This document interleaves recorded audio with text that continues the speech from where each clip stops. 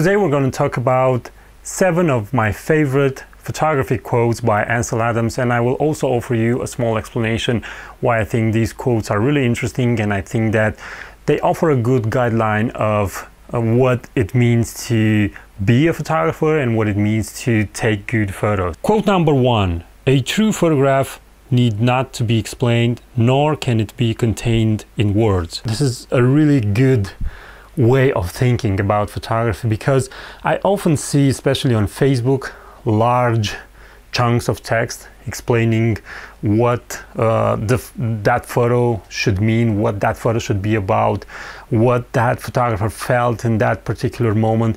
And all that information is really great, but it's more like a side talk. So when you have that photo exhibited in a place and someone stumbles upon it and asks more about it, yes, it's nice to share the story behind it, but you should not need to tell a story in order for the photo to be appreciated. And I've noticed that sometimes the comments are more related to what that person said in the text rather the photo. So it sometimes makes you wonder if we are photographing just with an excuse to, I don't know, express our thoughts or ideas, or we should photograph for photography and we should create a photo that speaks by itself, and simply you place it, you don't need anything, maybe a short title, and that's it. Quote number 2: you don't take a photograph, you make it. Yes, you need to be at a certain moment, at a certain place, and you need good light. And some people may say, well, if you have all the perfect conditions, you just need to go click on the shutter. It's not completely true. Yes, your task is simplified when the perfect conditions are out there and when you are yourself in those perfect conditions. But without you thinking and trying to position yourself in the best way as possible and trying to find an interesting subject in all that is happening in front of your eyes, and without you thinking of a composition, of an exposure, of aperture settings, of focal length, without you trying to edit and post-process that photo. So without all this, that photo doesn't exist. Tons of people go in the same place and return with crappy photos, and few people return from the same place with good photos. It's because you make the photo, you think about it and you execute, and then you have the photo. You don't just go there and click on whatever you see, wherever you are, okay, it's beautiful, just click. No, that's a snapshot. And usually when you go like this, when you go home, you have nothing. You take a look at the photo and you realize you have nothing because you didn't thought of, because you didn't try to create something. Quote number 3: there are no rules for good photographs. There are only good photographs. This quote reminds me of another quote by Cartier-Bresson, where he said that I don't know how to take a good photo. If I knew, I would take one per day.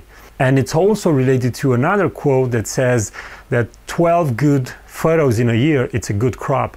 And yes, there are no rules in creating good photos. And this is the most important thing that you need to realize. So at some point you will need to stop looking for photography techniques or photography editing techniques on the web. At some point, yes, there is a good period of time when you should do that. But there is a certain point when you stop and you realize that it's much more important to go out there, to see what it's in front of you and try to develop your own way of photographing and do it in the best way as possible.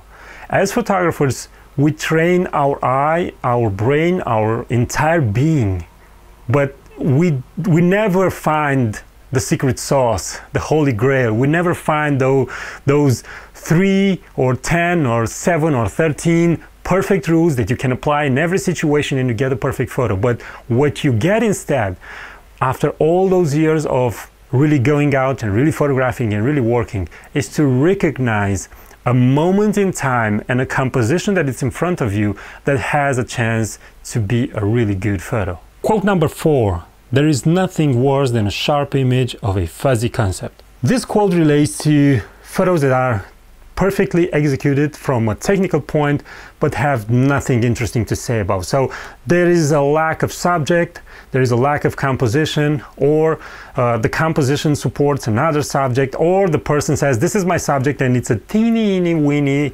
element in the photo. All basically, you are looking at a photo that looks okay, it's sharp, it's perfectly exposed, but it's about nothing. Quote number 5. Dodging and burning are steps to take care of mistakes God made in establishing tonal relationships. In some way, this quote, I think it's the way Ansel Adams says it's okay to edit. It's okay to post-process your photos. For those of you that are out there and you are thinking that your photo should come straight from the camera with no modifications, just go on YouTube and search Ansel Adams in the darkroom or Clyde Butcher in the darkroom and just see how they are influencing their images. Take a look, for example, at Moonrise over Hernandez by Ansel Adams, and take a look at the negative of that image and the developed print. And you will see some really big differences on how that town is illuminated, or how the sky is darkened, how the clouds are having much more detail. Quote number 6. Sometimes I do get to places just when God's ready to have somebody click the shutter. This quote, it's about hard work in the end. And yes, you may go out once a month, and when you go out in a year, you have 1 month that you will always talk about when you got there, and there was a storm coming, and then there was a break in the clouds, and then the sun is going down, and yes, you were there at the perfect moment. But for me, this is a quote about hard working when you go over and over again, and sometimes, just sometimes, you are there right at the perfect moment. This last quote is actually my favorite quote of all time, because it speaks not only about photography as a technical execution, but photography as a personal interpretation. And that personal interpretation comes from who you are and what state of mind you have at a certain point. So this was it for today, and I really hope that these 7 quotes were as inspirational to you as they are to me. I hope that you like this video. I hope that you will subscribe to this YouTube channel if you are not already subscribed.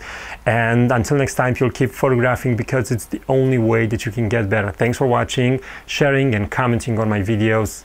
Bye bye.